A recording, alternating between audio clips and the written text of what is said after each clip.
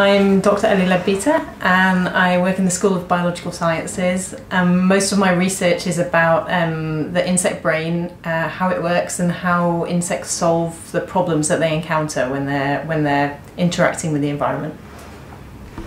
So everything that we work on is to do with behaviour, and our models are bees and wasps, which are highly social, and that's the reason that we use them, because they're really complicated societies, but we can study the really simple components of them.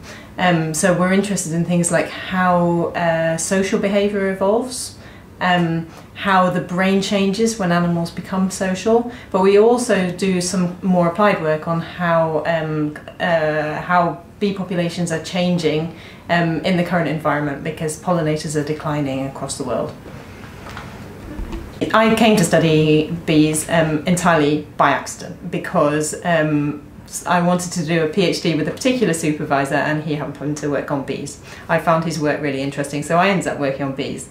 I'm really glad I did, because they turned out to be the perfect model for what I want to do.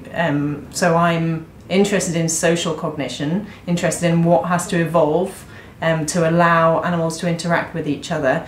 But that's quite a hard thing to do in something like a primate or a bird, for example, because it's really hard to study whole societies in a natural context. For birds, for example, you have to go out into the woods, tag everybody, the generations last a long time, so you can't see evolution in action.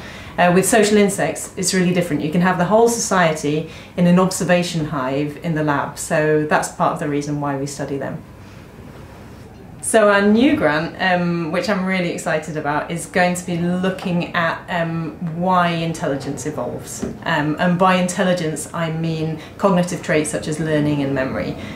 So you'd think that, that learning, or the ability to learn, would be universally helpful, because it allows animals to adapt to their environment. But in fact, that raises the question of why hasn't everything evolved to be clever? And that's what there must be some sort of trade-off, perhaps in terms of the amount of energy you have to devote to learning, etc., that prevents learning evolving universally. So what we're going to do is we're going to measure learning abilities in the lab in bees, which is something that you can really that bees are really great for, because you can keep them in the lab, but then you can release them into the wild. And test how well they do. So we're going to be testing whether the ones that are really good at learning in the lab, on our lab-based assays, see if those are actually the ones that do best when you release them into the wild and they have to bring back nectar and pollen for the colony.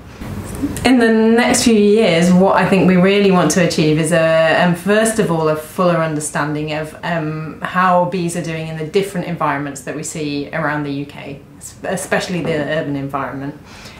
So that's from the conservation perspective. From the perspective of cognition, what we'd really like to do is build a big research team who can really study the honeybee and the honeybee dance, which is an amazing communication system, in more detail than we already have. So answer some of the outstanding questions about how it is that bees actually understand their dances, because it's quite an amazing thing that they can do that. So that's where we want to go in the next few years.